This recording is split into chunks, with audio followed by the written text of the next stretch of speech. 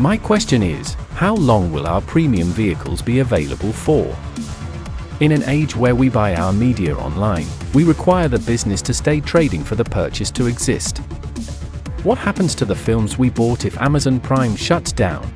It's hard to imagine a large business such as Aviation to not exist, but it has happened to others that went bankrupt or are a shadow of their former selves, such as MySpace, Blockbuster, Yahoo, and consider that Netflix almost went bust during the transition from DVD.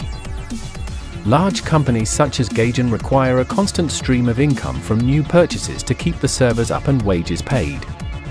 Unless this happens, our premium F-16s or whatever else will no longer be sat there in the cloud waiting for us to log on and get shot down. Should we be concerned? Probably not, as it's unlikely much will change in the short to medium term, but will your grandchildren be able to fly your F-16? Maybe by the next film you'll get on Blu-ray. Just in case.